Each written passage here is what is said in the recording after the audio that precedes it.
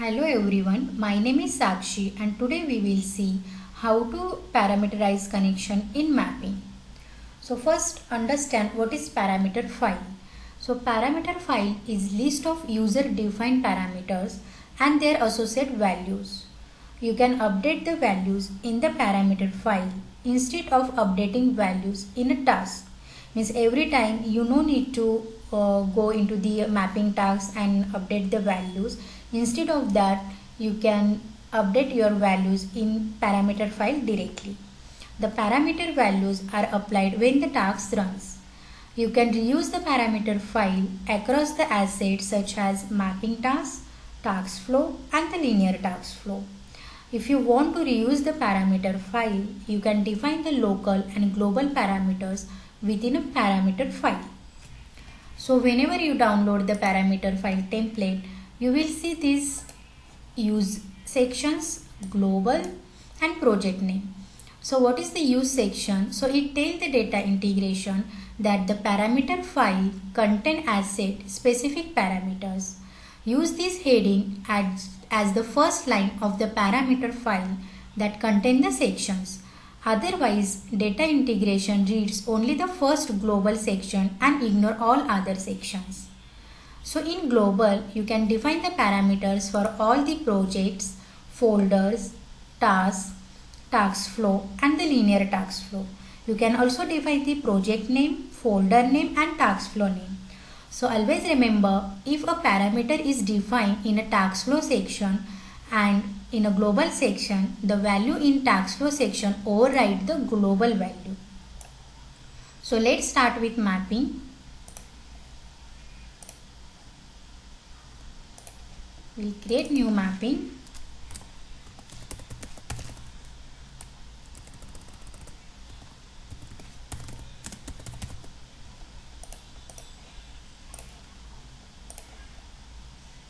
I will take my connection as a source and employee object.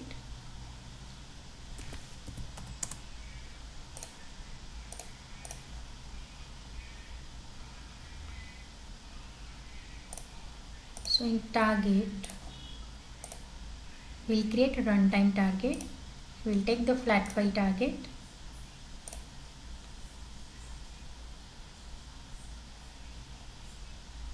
Click on create new at runtime. We'll give the file name.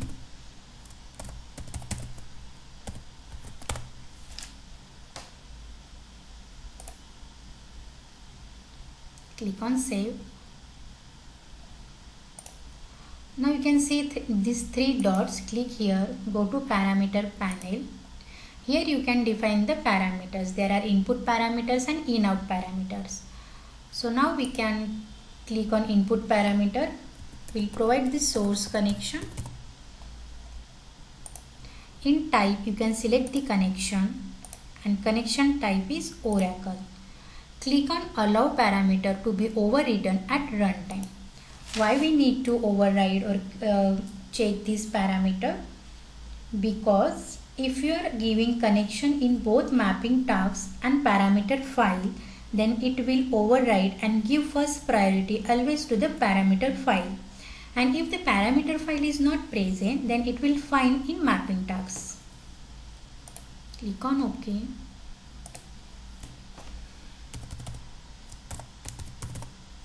We'll create for the target connection, that is flat file. You can see here we can create the connection for our object also, like source object. You can see here data object. Same for target object.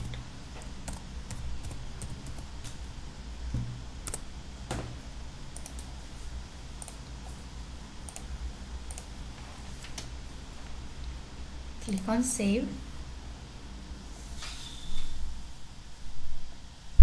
Now what we have to do, click on source. Here you have to define the parameter. You can see it is parameters are showing. There are two parameters, source connection, target connection. So for source we will do the source connection, and for target we'll give the target connection.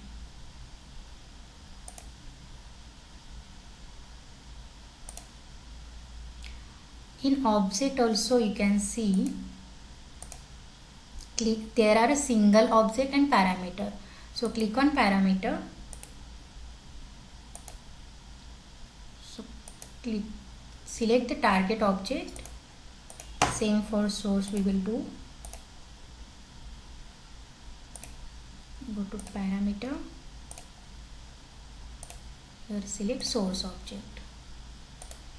Save this. Now we'll create mapping tags, so so all the parameters will come up there.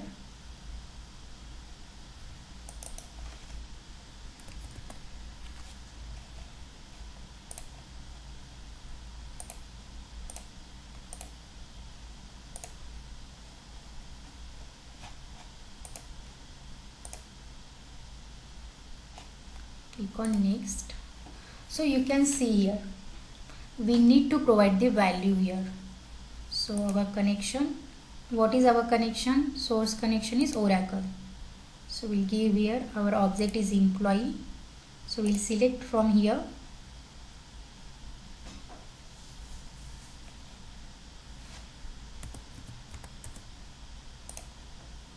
Click on OK. Click on next. Same for target. Flat file target. So it is runtime.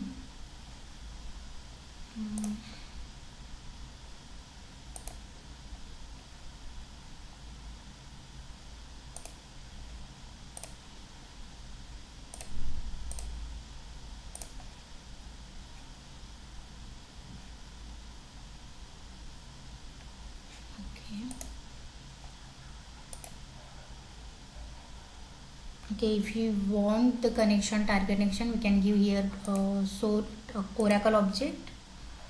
So we'll change the connection here only.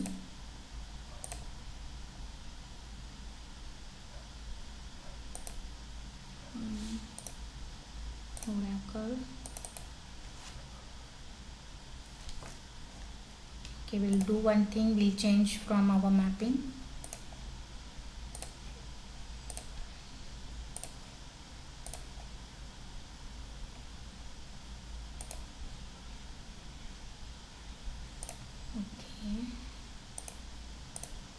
Fine, this is fine. We'll do one thing, we'll take any target object here. Employee peer.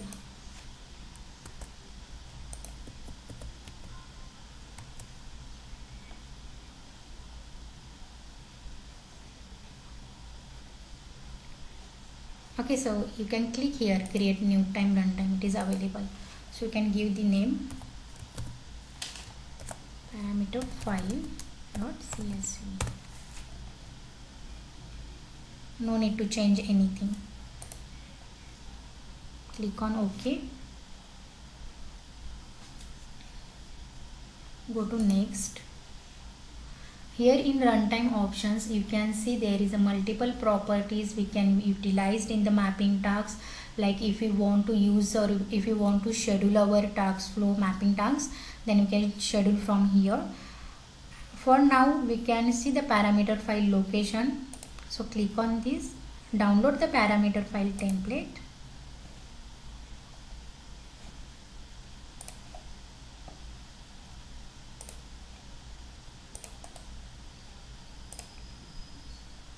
So you can see whatever input parameter we define, we can see here. So what is our target object? That is flat file TGT. Source connection image, connection Oracle. My source object is employee and my target is param file.csv. We'll save this. We'll copy the path. You can see here parameter file directory and parameter file name. So we copy this parameter file here, save this. Mapping is valid, so let's run this mapping.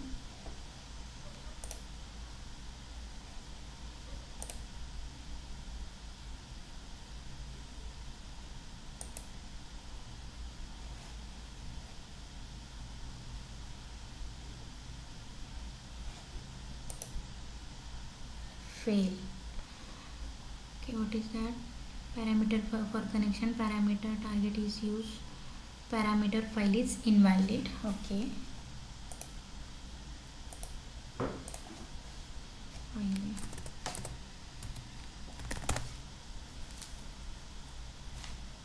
oh, our target connection is flat file here.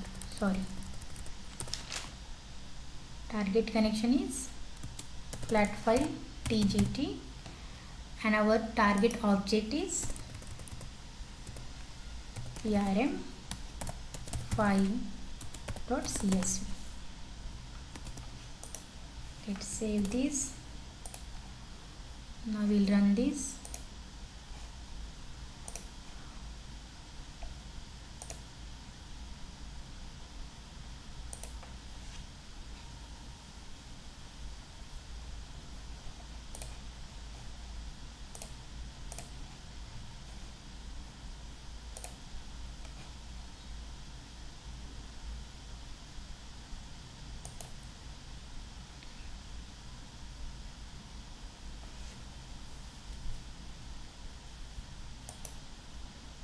So here you can see 7 rows affected. The 7 in my source affected row is 7. So let's check in target. This is my parameter file. So you can see all the data loaded into my target. Let me show you my source.